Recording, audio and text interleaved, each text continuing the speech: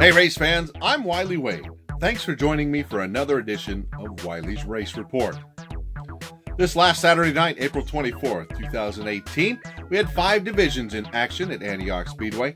The Antioch Hardtops, the Dwarf Cars, the Hobby Stocks, the Late Models, and the Livin' Fat B Mods. The Hardtop main event had 2 cars make it to it, with Terry DiCarlo taking home the win and Dave Mackey in the second spot. On to our Dwarf Car heat races.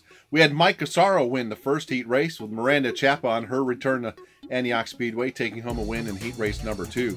Chris Mello in the number 7 won heat race number 3. In our Dwarf Car main event, Mike Casaro took home the win. He was followed by Josh Miller in the 22M. David Michael Rosa finished in the 3rd spot. Miranda Chapa topped off the night in 4th, and Chuck Conover in the 52N in the 5th spot. Our hobby stock heat races look like this. John Watch in the 102 and Chris Sorensen in the 00 took home the heat wins. And in the main event, Chris Sorensen doubled it up for the night with the checkered flag for the 20-lap main event. Michael Cooper finished second in the 57. Joe Ridgway in the 3rd spot in the 98. Little Smitty Jr., Sid Smith Jr. in the 50 car took home the 4th spot, with Haley Gomez taking home, which I believe is her first top 5 finish, in the 5th spot in the 38H. On to the late models. Heat races were won by the hitman Jeff Decker in the 84 car and Rod Oliver in the 57, with Decker taking home the main event win. He was followed by Dennis Souza, Rod Oliver, Paul Guglielmone, and David Newquist rounding out the top 5. The Livin' Fat B Mods in their heat races had Casey Keller, Anthony Giuliani, and Todd Gomez take home the wins. And before we got to the main event, it was the Sharpshooter Tournament, race number 3 for the Livin' Fat B Mods. Casey Keller held off the Bakersfield Bullet, Nick Spainhoward, for the win.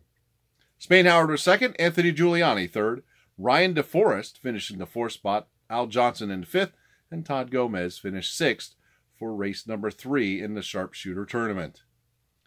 On to the Livin' Fat B Mod main event.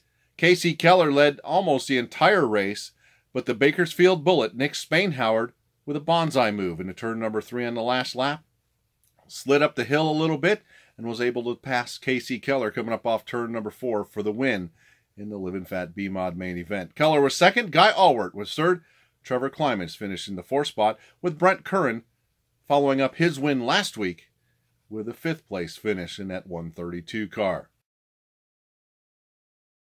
Up next, Saturday night, May 5th, 2018, it's Cinco de Mayo, and we're going to have the wingless sprint cars, the A-Mods, the limited late models, the hobby stocks, the dwarf cars, and the first ever at Antioch Speedway, drone air races. Don't miss it.